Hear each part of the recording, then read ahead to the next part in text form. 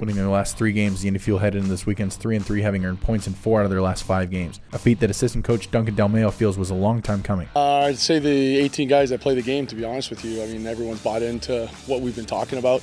It's been a slower process than pretty much everyone's liked, but with hard work, the sticking to the details, and obviously some puck luck, which comes when you do start doing those things.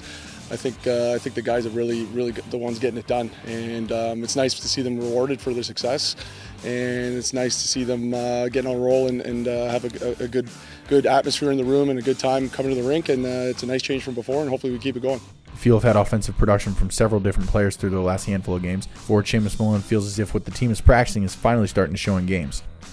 Everyone's just doing their part. I think we're getting pucks to the net. We're being lethal at the rush. I mean, it's all good things, and just gotta keep it rolling. Just gotta keep doing what we're doing, and it's showing in practice. So we just gotta convert to the game. Playing alongside Jan Mondat and Jarian Craighead, Seamus Malone has 6 goals and 4 assists in his last 8 games. Malone attributes his production to the chemistry he has with the players he's been playing alongside. Yeah, I mean, they're 2 great players. They see the ice well, they skate well, and communication has been big for us. We've been knowing where everyone else is on the ice, and it makes it easy. Fuel put together a 9-4-0-1 record when playing in Indy at Farmers Coliseum.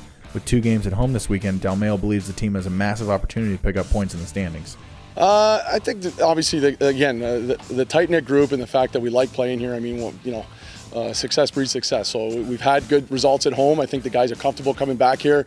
The fans here are fantastic, obviously, and things roll here for us. So I think we're going to look to keep that going, and the guys are going to feed off that.